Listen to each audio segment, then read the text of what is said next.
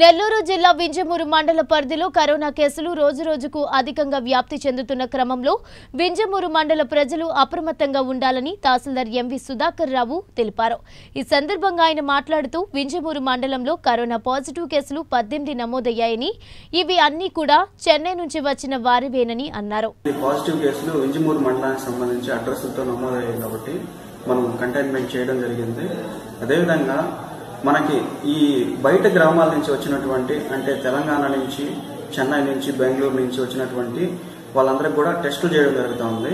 అయితే దీంట్లో ముఖ్య పాత్రగా వాలంటీర్స్, ఆశా వర్కర్స్ చాలా వాళ్ళ యొక్క డీటెయిల్స్ తీసుకోవడం అయితేనేమి, వాళ్ళ యొక్క సమాచారాన్ని సరైనటువంటి సమయంలో అందించడానికి పాల్పడుతూ ఉన్నారు. కాబట్టి వీళ్ళందరూ కూడా మనకి ఫ్రంట్ లైన్ వర్కర్స్, అదేవిధంగా మన సమాజాన్ని కాపాడడానికి సహకరిస్తున్నారు.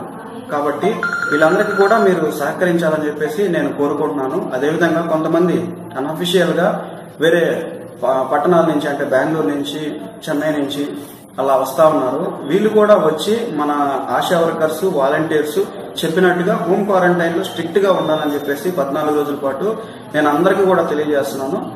అదేవిధంగా మీరు ఎవరైతే వస్తున్నారో వాళ్ళు వెంటనే టెస్ట్ చేయించుకునే దానికి కూడా మనకి ఫెసిలిటీ ఉంది. ఆత్మకూరు, ఉదయగిరి, అదేవిధంగా మనకి కొత్తగా ల్యాబ్ ఫెసిలిటీ, శాంపిల్ కలెక్షన్ కూడా ఇచ్చారు.